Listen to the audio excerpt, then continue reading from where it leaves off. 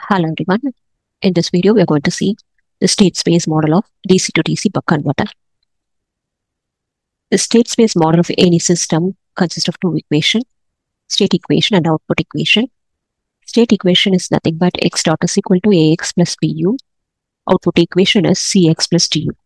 Here, x dot is the state derivative of the state vector, x is the state vector, y is the output vector, u is the input vector, A is the state transition matrix, B is the input matrix, C is the output matrix, and D is feed-forward matrix.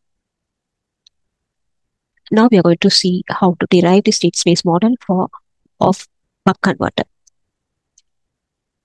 So we know that the buck converter can operate in two modes. The first mode is the mode in which the switch S is in the on condition and diode D is in the off condition. And in mode 2, the switch will be in the off condition and diode will be in the on condition. Now, for the first mode, we can have two equations in terms of the state variables. Here, there are two energy storage elements, L and C. So, there will be two state variables. The one state variable will be the current flowing through the inductor, and the another state variable will be the voltage across the capacitor. So we need to get the dIL by dt and dVc by dt to get the state equation. To apply that, we can write the equations during the mode 1. The mode 1 will be for the duration of t on, which is nothing but k into t, where k is the duty cycle and t is the time period. So we can write the voltage across the inductors as L into dIL by dt is equal to Vs minus V0, which can be rewritten as dIL by dt is equal to 1 by L into Vs minus Vc, where V0 is equal to Vc.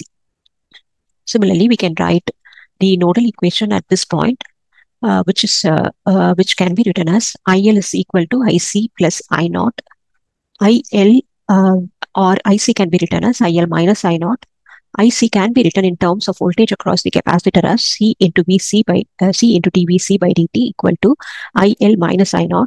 From here, we can get dVc by dt is equal to 1 by C into IL minus Vc by R, where I0 can be written as V0 by R, since V0 and Vc are same, we can write Vc by R, where R is the load resistance.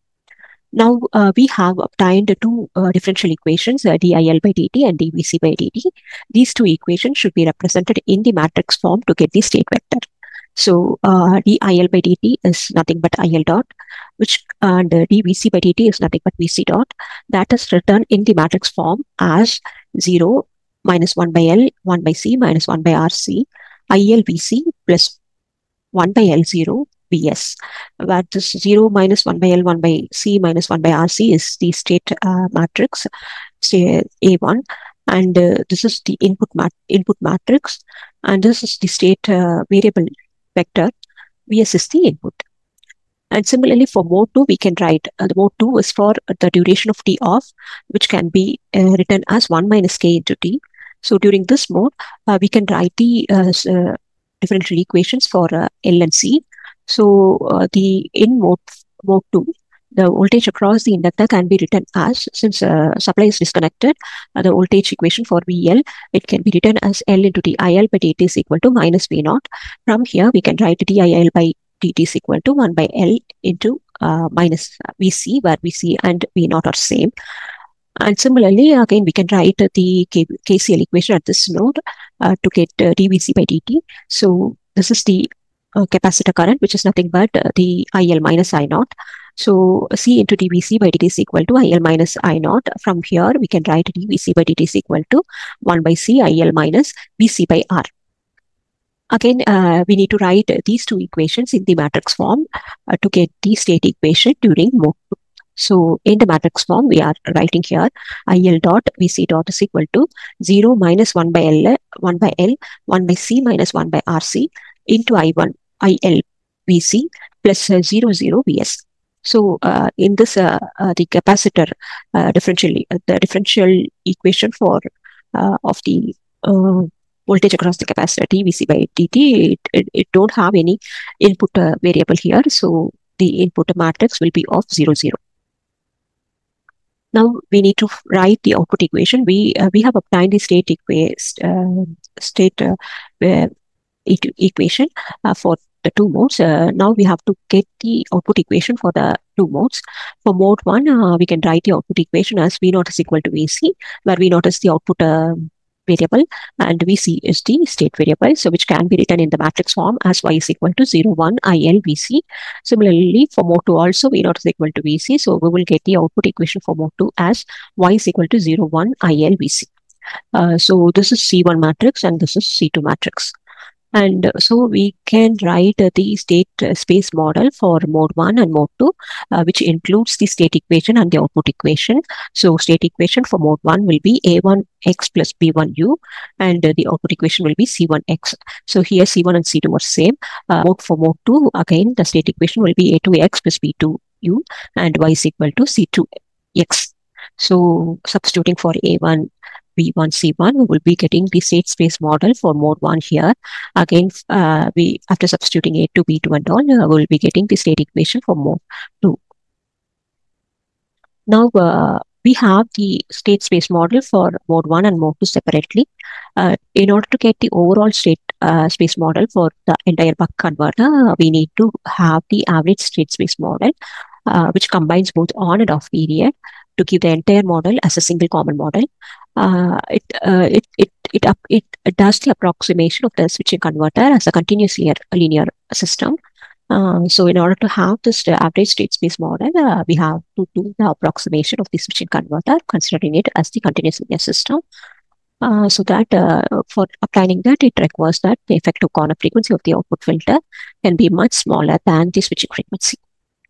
So the average state space model can be written as a single model as like this: x dot is equal to ax plus b a1x plus b1u into k plus a2x plus b2u into 1 minus k.